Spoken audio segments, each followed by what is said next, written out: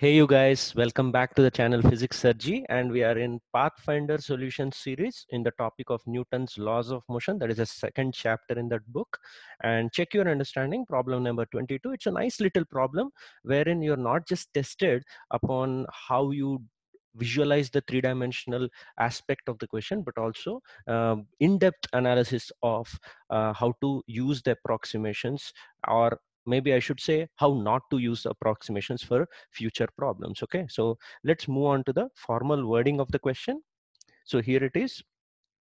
A rod of mass m and length capital L is suspended from the ceiling with the help of two light inextensible cords, very important, inextensible cords, each of length small l, so that the rod is horizontal.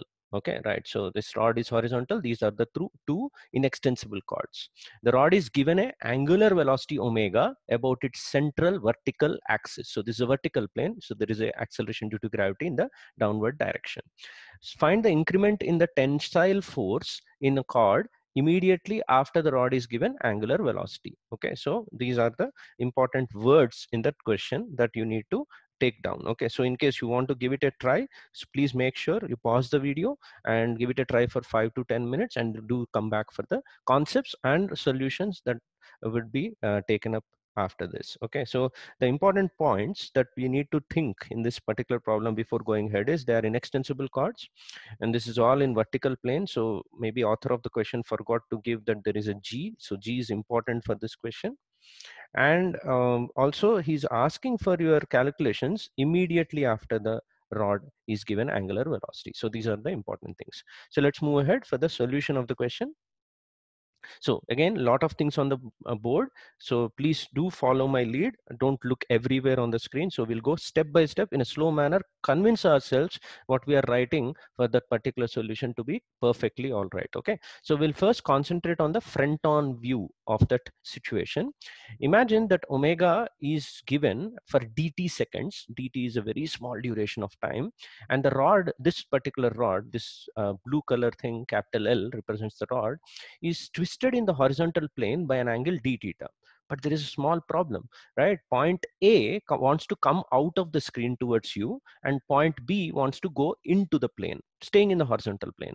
But the length of the string is fixed, right? So capital A actually has to move up and out of the plane. So you have to imagine A prime is the new position of capital A, which has two displacements. One is towards you in a horizontal plane, and above, up in the vertical plane, in the direction that is to in the vertical plane, because the thing is the length of the string is fixed, right? So you cannot have this capital A only coming out of the plane. Okay, same thing with capital B. The B is supposed to become B prime by having two displacements. One is into the board, another one is vertically upwards. So we expect this entire rod, if it has to stay horizontal, then each and every point of this rod will have a vertically upward displacement. So even center of mass moves up by the same y displacement as compared to A prime and B prime.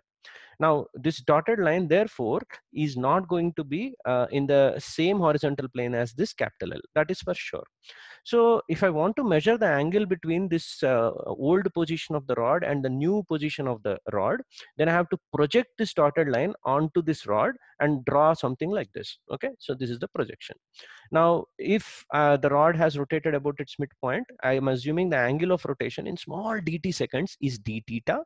Therefore the arc of displacement of this capital A, arc of displacement of this capital A, I can write as L by 2 d theta. This is a horizontal displacement.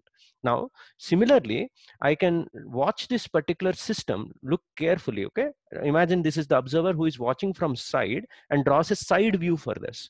In this side view, this entire capital AB looks like a point for him. Okay, right, he will be watching this yellow thread and become this yellow thread, and there is an arc of motion. Okay, right, so that's what this side view is. Carefully come over here.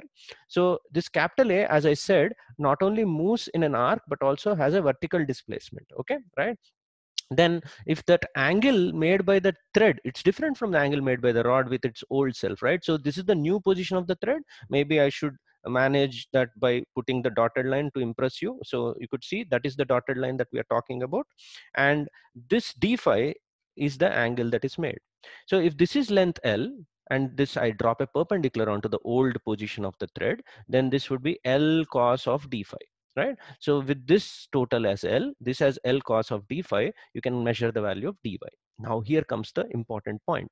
See, I can measure the displacement of capital A to A prime in two planes, one in horizontal plane, another one in the vertical plane, right? So this arc length is small l into d phi. Can you see this white arc length is small l into d phi, which I say or claim that it is equal to L by 2 d theta in the horizontal plane. Then you will question me saying, how come this one is correct? Because this point will actually move up also. There is a dy also added in displacement to L by 2 d theta to produce this L d phi, right? I'll come to that. Okay, so this is an approximation that we did.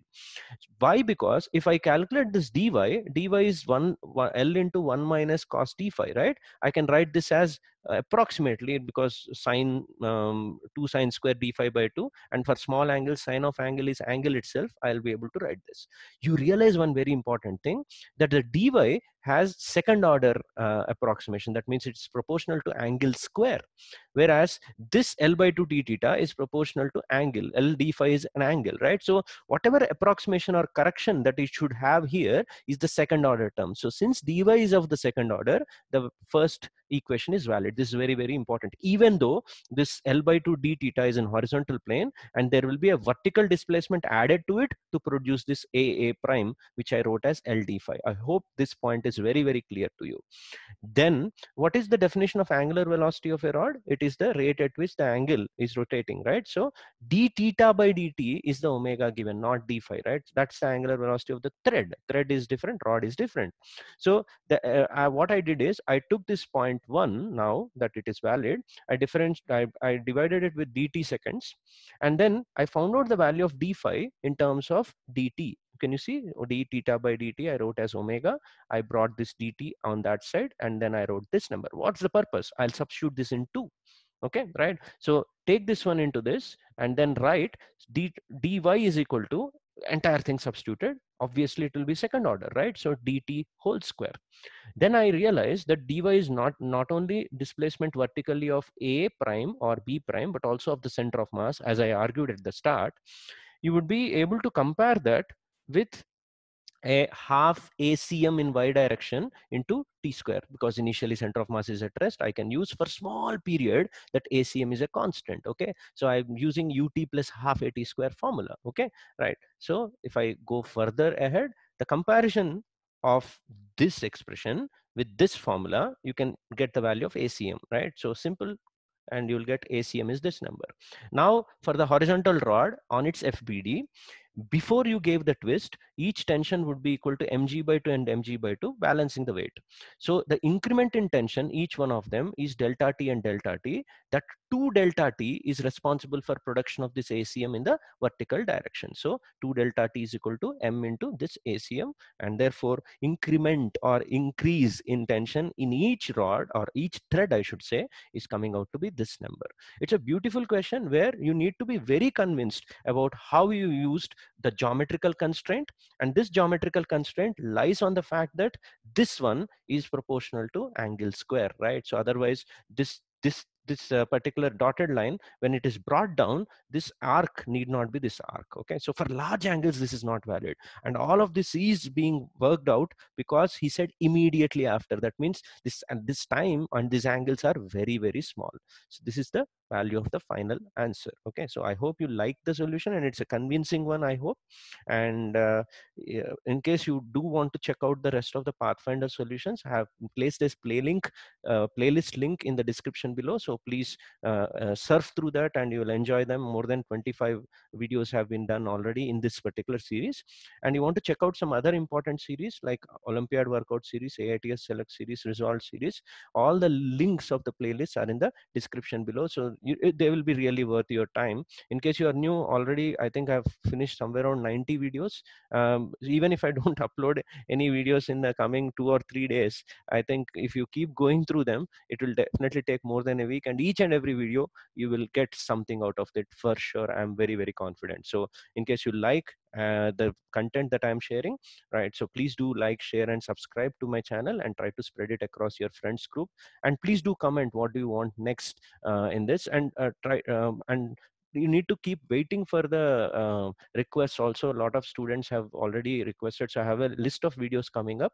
So I'll do take the request, and it will take maybe after you request 1 or 2 weeks to actually come up with this. And if it is really interesting, I'll take it up immediately. Okay, so try be specific with your comments, and enjoy the videos. Thank you. See you in the next one.